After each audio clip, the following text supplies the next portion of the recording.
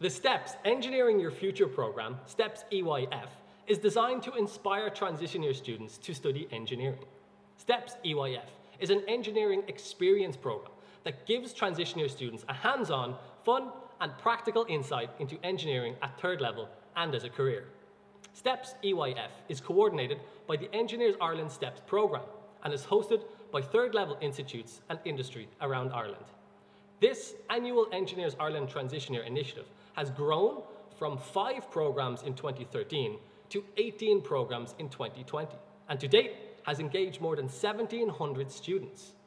A total of 18 programs were planned for the period of March to May 2020.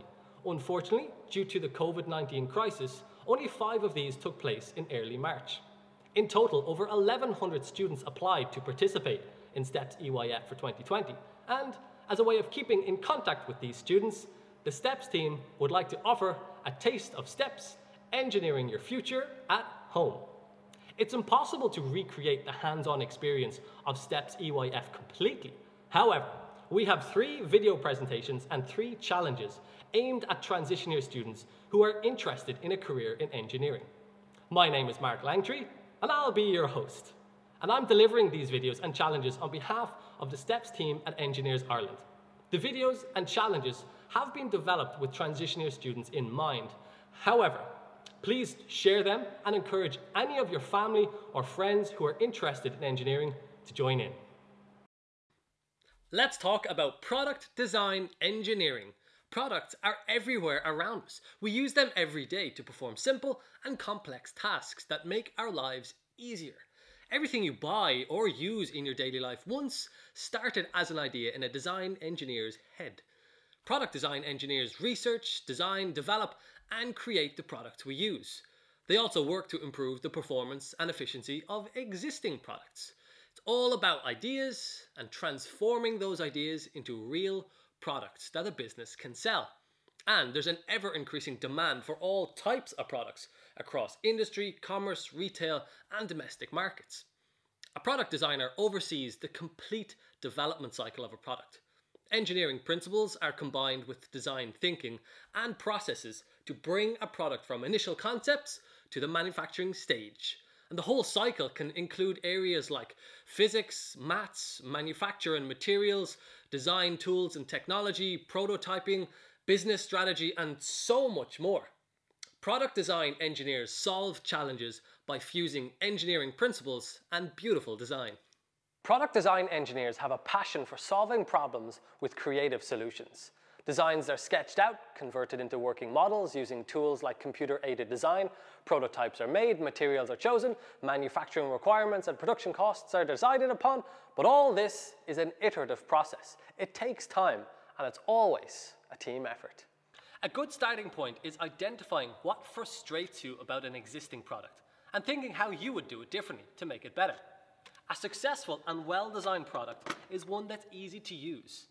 Think differently and don't be afraid of trying new and crazy ideas.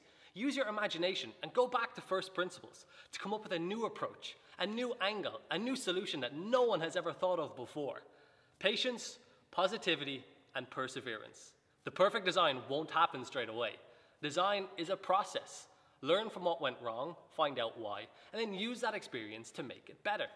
From toys to telephones, music equipment, medical products, sports equipment, kitchen appliances, pretty much everything in sight has been designed by a design engineer. And it's time to take a look at some of the most common but most amazing examples of design engineering that we use every day, starting with the microwave.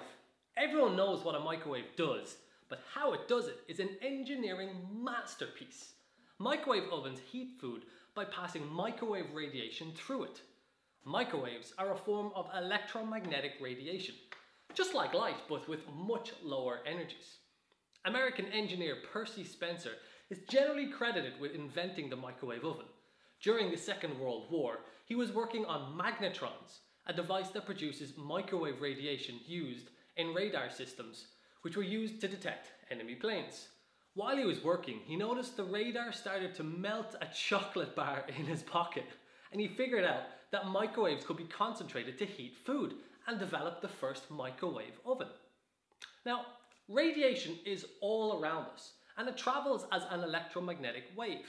And waves can have different wavelengths, frequencies, energies, but all travel at the same speed, the speed of light.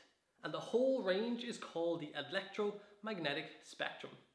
The lowest energy electromagnetic spectrum waves are called radio waves, and they're used for radio communication, among other things. And one of the first, coolest inventions that was used for radio telecommunications was... This Tesla coil may shoot out millions of volts of lightning, but it was used to generate radio waves, which led to the invention of modern radio. As we move up the electromagnetic spectrum, the wavelengths get smaller and the frequencies and energies get higher. Next, you have microwaves, then infrared, then visible light, ultraviolet light, X-rays, then the highest energy gamma rays. All electromagnetic radiation travels at the same speed. And I'm going to show you how to measure that speed using only a ruler, a microwave, and in honor of Percy Spencer, a bar of chocolate. That's right, let that sink in. We are going to measure the speed of light, the cosmic speed limit. Nothing in the universe can travel faster than the speed of light, and we're going to measure it using a ruler, a bar of chocolate, and a microwave oven. Let's do it. Light can act as a wave and as a particle, but that's a whole other story. The microwave oven directs these waves at our food, and on a wave, there are points where the energy is highest, shown by the red dots, and points where the energy is lowest, shown by the green points. So, the highest points of energy will be the heating spots in the microwave. That's why there's a plate that rotates around inside it, so the food moves through these hot spots and gets cooked evenly. But we don't want it to spin. We want to see where those hot spots are, so we know where the points of highest energy are on our wave. So let's take out that dish. Get rid of this. And we are going to replace it with some bits of cardboard just to prop up our bar of chocolate from that rotating bit. Just like this. Then in goes our bar of chocolate. Fare thee well. Okay. Then we're going to put the microwave on for about 10 to 15 seconds.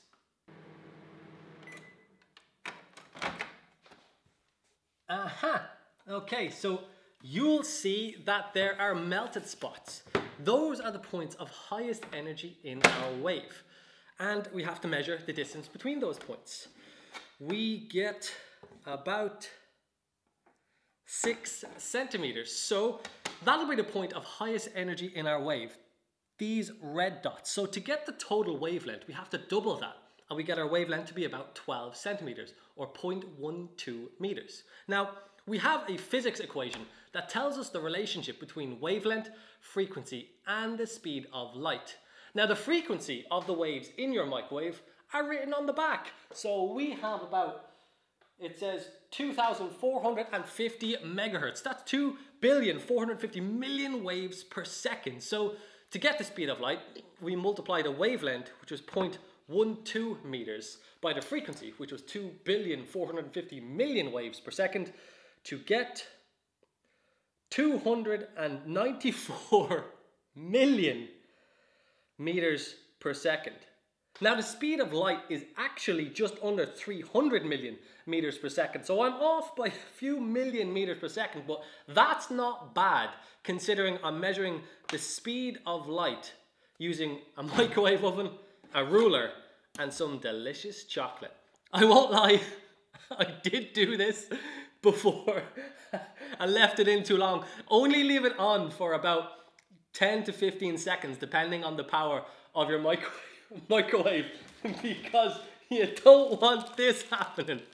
I also, seeing as I ruin it, I did eat half of it. Oh. You'll also notice that a microwave oven has a wire mesh at the front. This acts as a Faraday cage and it prevents the microwave radiation from leaking out of the oven. Now, where else have we seen a Faraday cage? This is a Faraday cage and it hand through one of these gloves means that the lightning can hit you and not pass through your body, and you're protected from the electromagnetic radiation. From one awesome invention to another, noise-cancelling headphones. This is achieved using tiny microphones on the outside of your headphones that listen to the noise around you, and then the onboard electronics takes it from there. The headphones create a new sound wave that's 180 degrees out of phase with the background noise. The two waves superimpose and cancel each other out in what's called destructive interference, meaning it cancels out the sounds that surround you, so all you can hear is the music from your headphones. Product design is everywhere, developing new cutting-edge products that benefit people's lives. So, we're getting close to your challenge. For thousands of years, devices have been used to measure and keep track of time. Sundials, water clocks, hourglass, candle clocks, astronomical clocks, pendulum clocks, quartz clocks, atomic clocks. During these times, it can be a bit hard to keep track of time, and you can become a bit out of sync with the world. Maybe you've struggled to keep regular sleeping hours. Probably sleeping in more. Snoozing the alarm clock every time it goes off. Well, not anymore. We are challenging you to design the coolest new product of them all, the ultimate alarm clock that never fails to wake you up and get you moving. Whether your alarm clock shoots off a helicopter blade and won't turn off till you find it and put it back on, maybe you have to solve a riddle and it just gets louder and louder. The design is up to you. Send in your creative solution to the challenge. It can be a video, a photo, a drawing, or written text, and send it to steps@engineersireland.ie. The deadline for entries is Friday the 29th of May. We cannot wait to see your new products. And remember to get up, look up, and never give up.